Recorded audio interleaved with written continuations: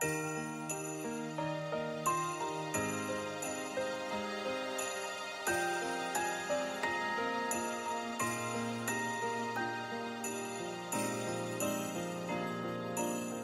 ng iyong puso, aking naririnig. Di ka malayo, isang aking tinig. Sa Diyos nagtitiwala, daan ay mahanap. Ito ang paalala sa lahat niyang anak. Hakbang pa, kapit lang, wala sa ating maiiwan. Kaya pa, laban lang, gabay natin pagmamahalan. Andito muli ang himala ng Pasko, kabutihan ng tao, ang ilaw ng mundo. Andito ang Diyos, dala niya'y pag-asa. Andito tayo para sa isa't isa. Andito tayo para sa isa't isa. Oh, oh, oh. Andito tayo para sa isa't isa. Oh, oh, oh. Para sa isa't isa. I could definitely say that during the COVID-19 pandemic 2 years ago was one of the toughest challenges that every healthcare professional was facing. It was one of the toughest but the most fulfilling duty for me as a nurse. No matter how many times we utter the words, "Kapoy nako," we always make sure to help one another, and through God's guidance and providence, we can overcome every battle because nandito tayo para sa Andito tayo para sa isa't isa. Oh, oh, oh. Andito tayo para sa isa't isa. Oh, oh. Para sa isa't isa. Katong pagpaging ulit, grabe yung kayo ka pait ang sinatian nato. Huwag iagas ang mga tubig ng panahon na o kurente, o siga. Masalamat yung bigda ko sa mga species sister nga na sila nga andam na nihatag na mo og suportang tubig tungkol sa pabisi sa panahon among gagwanta para lang sad na hatag ni tubig sa mga nanginhanglan kauban ang mga empleyado. Sa pangangamba, hindi pa tatangay. Panahon may mag-iba, lagi kapit kamay. Lahat harapin ng magkasama. Isa't isa'y aakayin, tayo ay pamilya. Habang pa, kapit lang, wala sa ating maiiwan. Kaya pa, laban lang. Andito muli ang himala ng Pasko, kabutihan ng tao, ang ilaw ng mundo. Andito ang Diyos, dala niya'y pag-asa. Andito tayo para sa isa't isa. May liwanag sa dulo lahat ng ito. Sa bagong simula ng daigdig, maghahari ng pag-ibig. Kapit lang, wala sa ating maiiwan. Kaya pa, laban lang, gabay natin pagmamahalan. Andito muli ang himala ng Pasko, kabutihan ng tao, ang ilaw ng mundo. Andito ang Diyos, dala niya'y pag-asa. Andito tayo para sa isa't isa. Andito tayo para sa isa't isa. Oh, oh. Andito tayo para sa isa't isa. Oh, oh. Para sa isa't isa. I am thankful that there are people who are willing to help amidst the situation we are facing nowadays. Thank you for sharing your blessings, especially when we hit by flash flood last July 6, 2022. Thank you for making a difference, compassion, and generosity. God bless you all and Merry Christmas! Ang himala ng Pasko, kabutihan ng tao, ang ilaw ng mundo.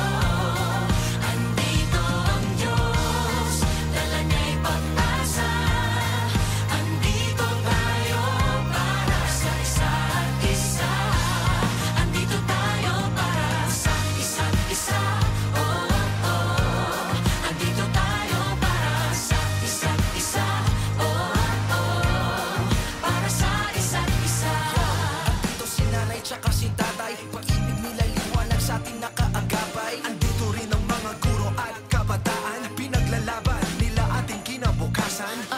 Andito ang mga anghel sa lupa, kalingan nila'y pagpapalan na di humuhupa. Andito ang puso ng mga nanibong bayan, malayo man sila dito laging mayroong tahanan. Andito ang mga nag-iingat sa atin, saludo tayo tapat sila sa tungkulin. Andito ang mga naglilingkod sa kapwa, salamat sa dala nilang ginhawa. Andito ang paghilom at pag-asa, dahil andito tayo para sa isa't isa. Andito muli ang himala ng Pasko, kabutihan ng tao, ang ilaw ng mundo. Andito ang Diyos, dala niya'y pag-asa. Andito tayo para sa isa't isa. Andito tayo para sa isa't isa. Oh, oh. Andito tayo para sa isa't isa. Oh, oh. Para sa isa't isa. It is the season of giving. And as a PSH family, always give our time, our love to the poor.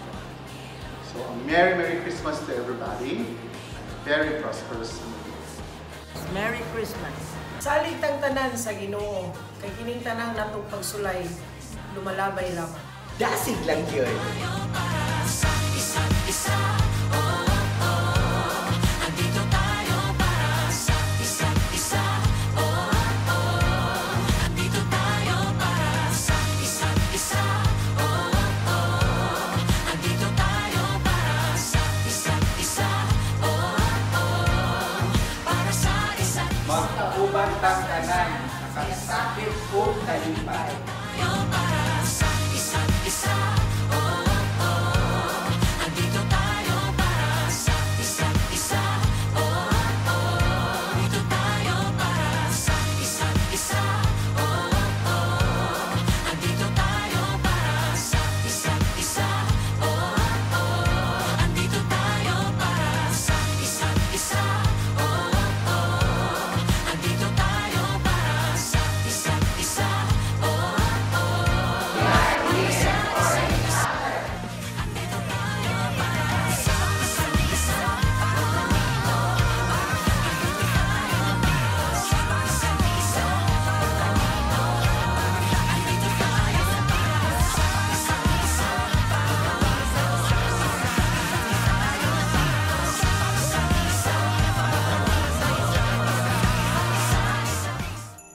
My dear PSH family, Christmas is here and Christ is born.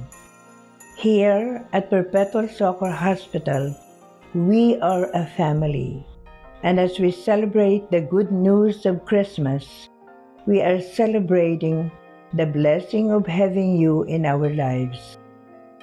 After the harrowing experience of a dreadful pandemic, we focus on the truest meaning of Christmas. It is an awesome feeling. Christmas is to celebrate the gift of Jesus, the Word incarnate. It is a triumph of love over hatred, over death, the pursuing and passionately working for peace over bitterness and war.